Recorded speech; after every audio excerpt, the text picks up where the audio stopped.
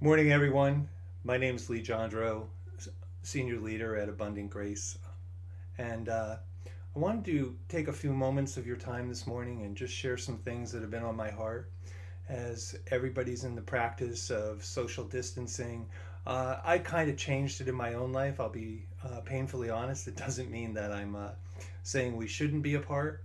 But one of the things I've noticed is when I think about being safely distanced, I'm able to stay in uh, a social connection, if you will. And so, one of the things that's been on my mind this week is where people are going and what they're doing with various things. And so, this morning, I wanted to share a story. Many of you may already be familiar with it. It's the story of the Good Samaritan. And in that story, there's a lot of changes that come up in people's lives. So I want to begin with that. First of all, Father, I just thank you for each and every person that listens this morning. I ask you, Lord, just to bring blessing into their life.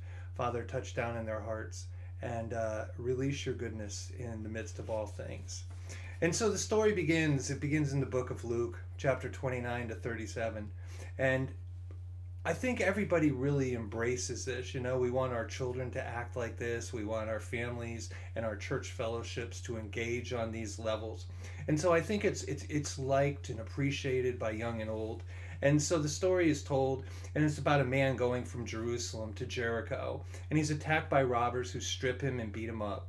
And meanwhile, a priest and a Levite pass him without helping. But a Samaritan stops and cares for him, taking him to an inn where the Samaritan pays for his care. And I think one of the things we need to do is kind of grasp where this is all coming from, the importance, if you will, of the story. We need to understand the times, we need to understand the concerns of this first century people, and this is where Jesus and his followers lived. And so I want to share a few things on that, just kind of give us some context, if you will, about what's going on. I know many times people try to come up with a modern interpretation, and I don't know, I'm not saying we can't do that or that's not relevant, but for today I just want to stick with the text itself. And so one of the questions that needs to be asked is, who are the Samaritans? They weren't just really outcasts, they were despised enemies of the Jews. And we would have expected in a Jesus story to see a Jew become the hero of the story, and yet that's not what we got. Many of the followers probably were surprised to hear that it was a person from Samaria. And so, only by understanding this do we see the powerful revelation that comes through in the story itself. The fact of the matter is, because they were a hated enemy, and this man crossed the line to help, it becomes even more powerful for each one of us. And I think in the day of what many are calling social distancing, and as I said earlier, I choose to call safely distancing, I think we need to be careful that we don't lose our social connection. If we can call social media, then I think we need to be careful about social distancing, because the last place we want to have it happen at this juncture in our place and time is we don't want to lose connection through telephone, through email, through message, through messenger, through any of these connections. I know lots of my friends have already made the choice to just stay off social media because there's so much disinformation. I'm not talking about the fake news. I'm talking about no one really has a revelation. Even this morning in our community here, we had been told as a community earlier on this week by the mayor that the National Guard was going to show up and work to have a possible secondary hospital if we actually needed it, which our prayer, of course, is that we wouldn't need it. But we would be disappointed in our leadership in a community like this if they didn't do the things that were necessary to plan for the next step. And so, you know, the Bible tells us in the Old Testament, it says, without a vision, the people perish. So in my community, I'm thankful for my leaders who stepped up and brought us information. And so today, you know, the National Guard's going to be in our community. And so what does this parable bring us to? It brings us to a vision of life, if you will. In 2 Chronicles 2:28, Oded convinced the Samaritans to aid their Judean captives, and it insists that the enemies can be proven to be neighbors even in the midst, that compassion has no boundaries, and that judging people on the basis of their religion or ethnicity is going to put us in a ditch. It's going to put us in a ditch personally, as a community, as a nation. And so there's a recent study in the last few years, and I pulled some of the information. Over 2/3 of our country and the people that were interviewed are concerned that people are less kind. And yet, ironically and conversely, the same people, if given the opportunity to help someone, it absolutely reverses. So if we assume that 67 to 70% of the people are concerned that we've lost our compassion, here we are, and the same studies reveal that 70% of the people wouldn't be helpful in those circumstances. And I think that some of that's come by distancing, and I'm not even talking about what is being called social distancing in this day and age. I'm talking just about the events of the internet and things like that, and the ability to be in communication. When I was a child many years ago, I'm 64, we had two methods of communication. Well, actually three. I'll admit to three. One is, I'm not talking about mail or anything like that, but we either went to see our neighbor, we picked up a telephone, or our parents yelled at us across the neighborhoods to get us. I'm always reminded of that commercial for spaghetti, where Anthony's being called from the balconies of his mother's home because dinner's on the table. And so what was found, those results were commissioned. It was a study commissioned by the Bible Society, and they were exploring. At the same time, they were exploring the parable. So let me read the thing in its entirety to you, just so you have full context. And if you're not a Bible person, that's okay. And if you're reading along, I'm reading out of the NIV, but whatever you have, that's fine. On one occasion, an expert in the law stood up to test Jesus, and he said, "Teacher, what must I do to inherit life? What is written in the law?" He replied, "How do you read it?" And the man answered, "Love the Lord your God with all your heart and with all your soul and with all your strength and with all your mind, and love your neighbor as yourself." And Jesus responded to him again, the proverbial question, what is written in the law? How do you read it? And he answered correctly. Jesus continues on, verse 28. It says, "You have answered correctly. Do this and you will live." But the man wanted to justify himself, and he continued on. He says, "And who is my neighbor?" At that point, the teacher, and I'm pulling away from the scripture for a moment, the teacher intended to trap Jesus, but Jesus turned the whole conversation around.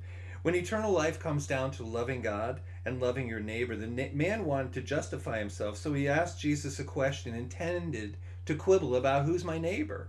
And Jesus answers the question by telling a story about the man beaten, robbed, and left to die on the side of the road. Both a Jewish priest and a Levite, who's an assistant to the priest himself, pass him by.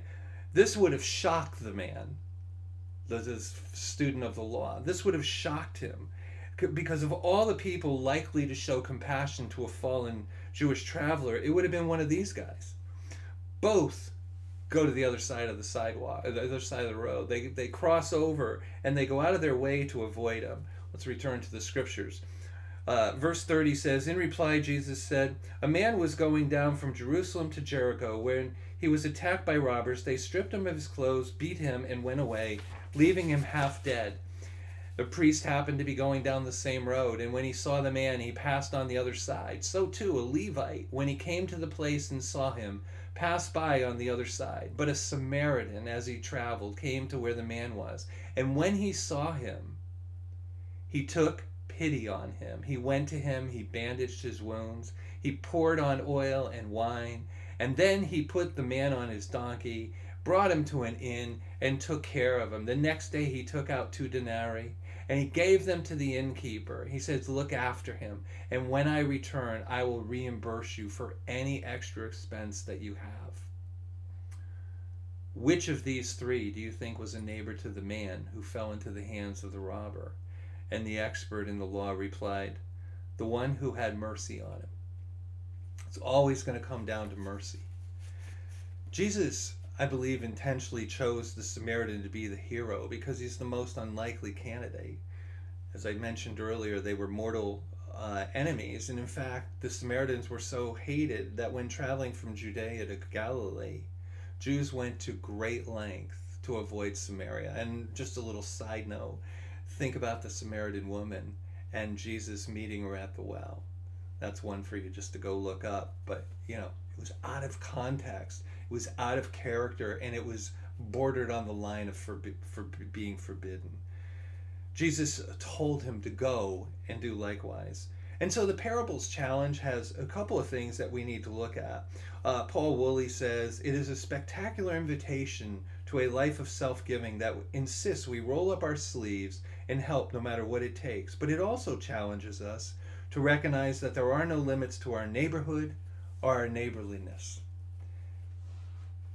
It demands that even those who are hated and feared are to be seen as our neighbors. The implications of this parable, both ancient and modern, are radical indeed. As part of this continuing research that the Bible Society was doing, they conducted a social experiment. They took a Baptist pastor, they dressed him up, and he wore his dog collar.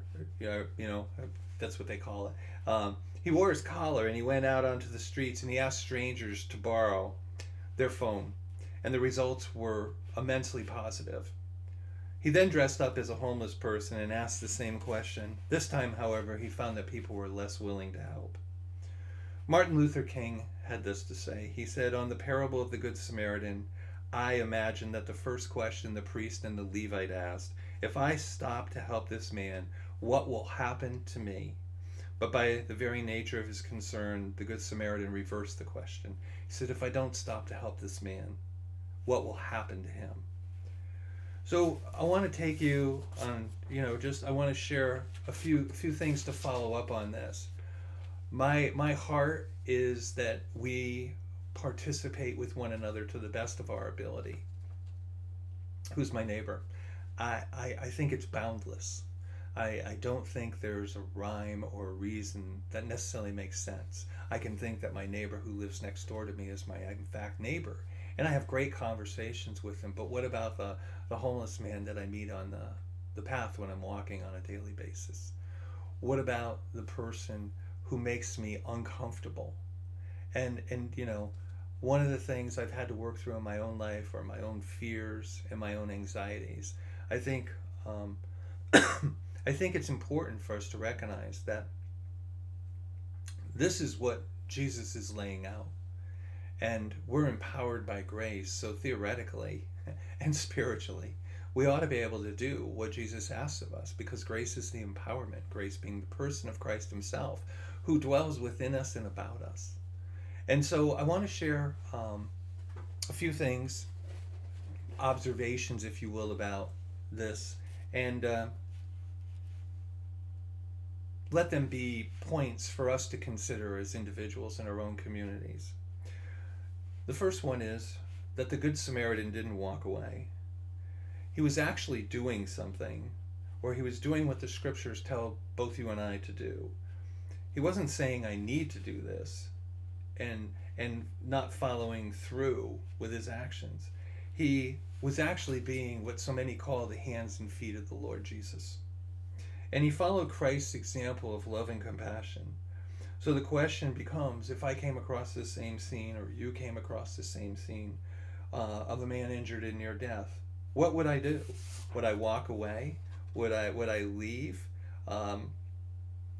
It's one thing to quote scripture and share platitudes, if you will, on love and God, but if we're not willing to get involved in people's lives, then I just think that that's where my children, when they were young, would just go, what a hypocrite. And that word gets bandied about a lot. But not only did he treat him and bandage him, but he put him on his own donkey and he took him down to an inn, and he said, here it is. Now he could have said to himself, hey, I'm a Christian. In this case, he would have said, I'm a Samaritan, and I give to my church, and I donate to Salvation Army maybe, and I've done my part. But he didn't. he had compassion, and he acted upon those things. The second point that we run into is he didn't care that he was a despised race, if you will. Even though he was considered the lowliest of low, it didn't stop him from helping the man. It would have been easy for him to say, you know what, he's got money, he's got cash, he's got this, he's got prestige, he doesn't need me, and who cares if he does? But that wasn't his response. I think we need to ask ourselves, am I willing, or do I regularly follow this example? If we judge by outward appearances, are we considered worthy because we dig in? You know, one of the things that faith without works is dead. That's what the book of James says.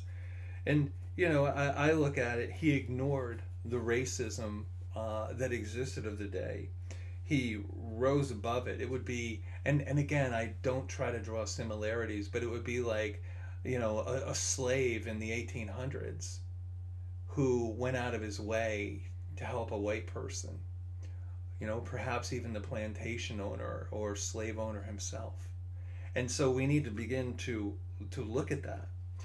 The third point was, clearly he had stewarded his finances, because he had the finances, and he could have always been looking for bigger and better, but in this case he took care of someone who was worse off than himself.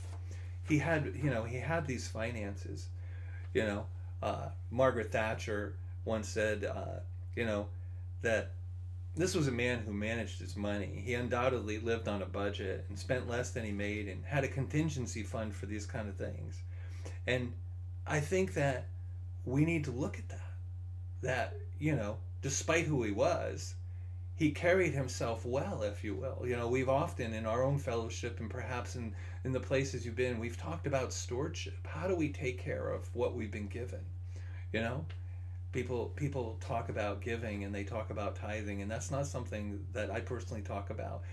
But Paul says pretty clearly in the New Covenant, he says, give without manipulation, give freely, and do it with a cheerful face. And too often we get caught up in just giving to give, or not giving because we don't trust. But when we recognize that all things are given unto the Lord, and we can do all things cheerfully, then that changes how we give and what we do in our in our own lives. So he had money, and clearly the next one is that he was honest when he showed empathy for this man. He could have just hated him, and maybe this guy hated him after the fact. But the question becomes, are we trustworthy with what we've been given? He probably had been to the inn before. I doubt if the guy would have just let him drop this guy off. And so maybe he'd even paid for somebody else before this. So the innkeeper trusted the Samaritan, and because he had proven himself to be trustworthy. So the question becomes for each and one of us, am I trustworthy with with the opportunities before us, before me? Am I doing all that I can do with what I have, regardless of whether it's little or big? And finally, he was charitable. The man was near death when he found him. Not only did he help him out, but he took it upon himself to take care of him for an extended period of time. This was someone who would be hated. The Samaritan would be hated had he been seen. And yet he chose the path of Christ. And the question becomes, would I do the same thing? And again, to use Margaret Thatcher in this, no one would remember the Good Samaritan if he only had good intentions. He had money too. And of course, he was not a historical figure. He was a fictional man that Christ used to teach a lesson. And so for us, in this day and age of social distancing, and again, I choose to cheerfully call it safely distanced, socially communicating. I don't like communicating this way. This is not my style. I'm much more comfortable walking around when I'm talking.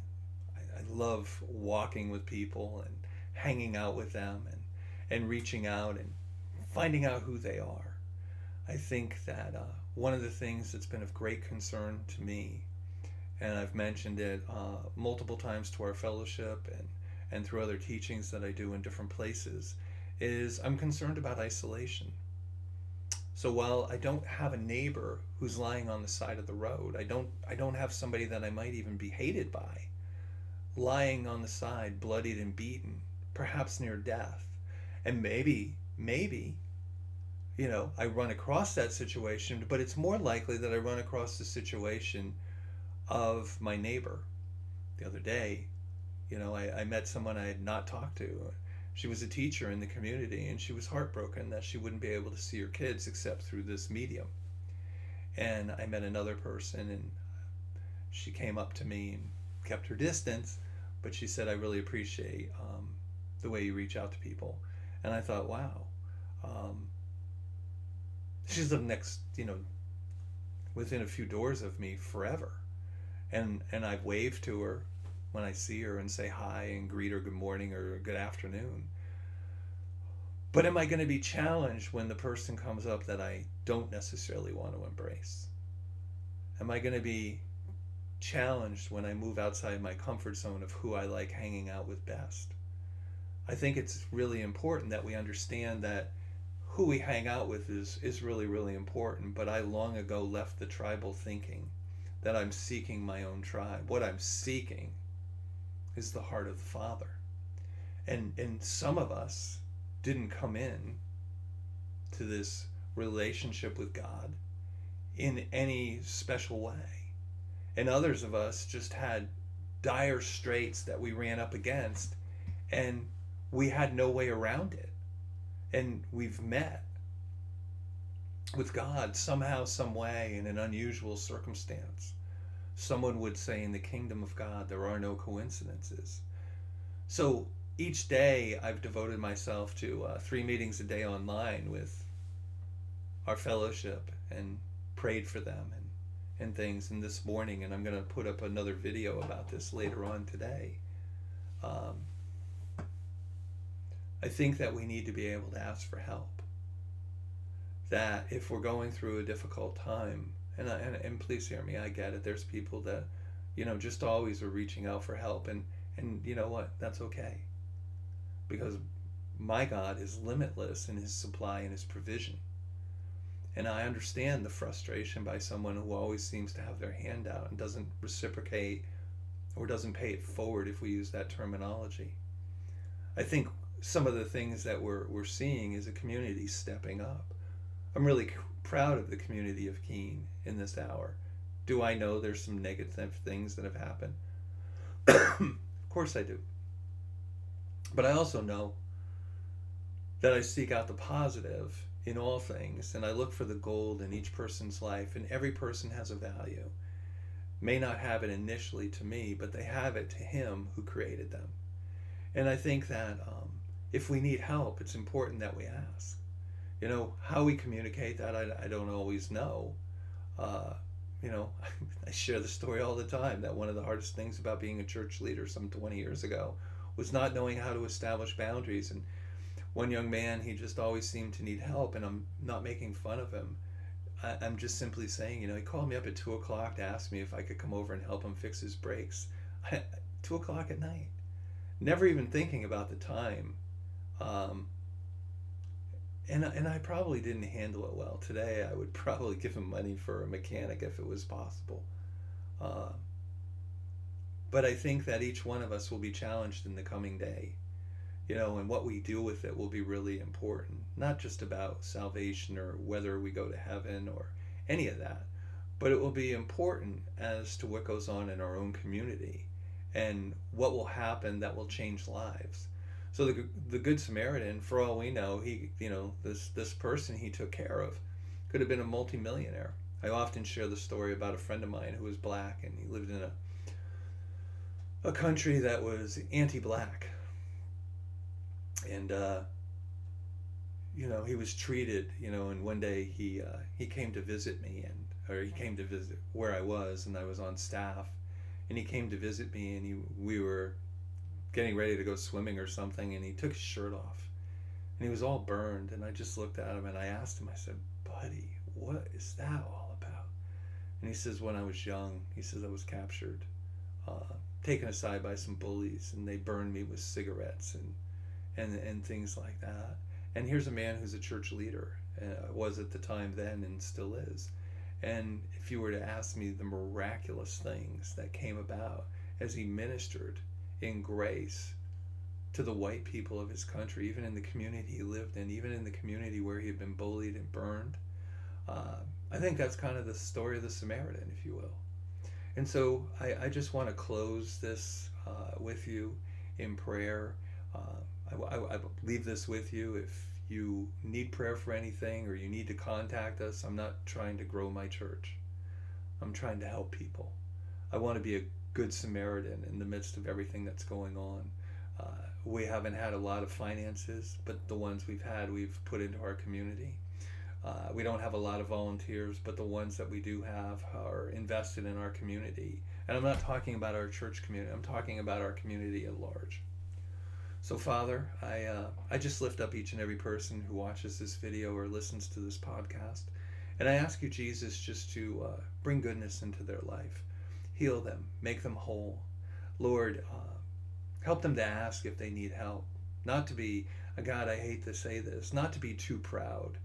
But Lord, even to be too frightened to ask for help. So, Father, I pray for each and every person here, and I thank you, Lord, that your goodness would permeate and manifest in their lives. And I ask that in Jesus' name. Folks, like I say, if you need me, I'm not trying to grow my church. I'm trying to help people. And if you're a person who needs a hearing ear, reach out to me. Thanks, and God bless you.